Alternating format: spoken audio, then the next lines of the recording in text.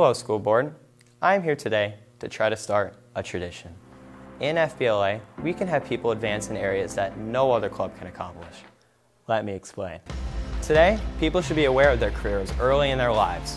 In an FBLA chapter, students can have a bright future, a great business, and become an aspiring leader in America. But I'm not going to tell you what can happen. I'm going to tell you what will happen. If we get an FBLA chapter, of course. Chapter members can learn so many topics that they are interested in. I can make code and make an awesome website. I can learn how businesses work on a global scale. Well, I like using animation to make enticing online videos. I love learning about economics because it teaches me more about businesses. I can learn how the stock market affects the economy. And honestly, there are so many other topics available that the options seem endless. Even more importantly, our chapter can compete against other schools in academic competitions to compete in events that they studied for. Chapter members can even advance to state and national level competitions.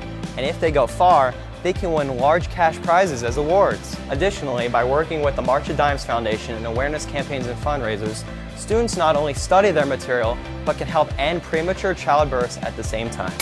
I can learn business skills and help my community all at the same time. That's awesome. Not only could our chapter compete in competitions, but we could attend leadership conferences as well. At these events, chapter members can develop their leadership and social skills. Members can also create impressive resumes from being in FBLA. I think FBLA can help me get a good career later on in my life. Not only could our students earn these incredible benefits, but they could be aided by FBLA's college scholarship programs as well. I can learn my favorite subjects and help get into college at the same time. If we have sports trophies, why can't we have one for FBLA? If we have clubs in the arts and science, why can't we have one for business too? So with these incredible benefits of FBLA, I will ask you this question once again.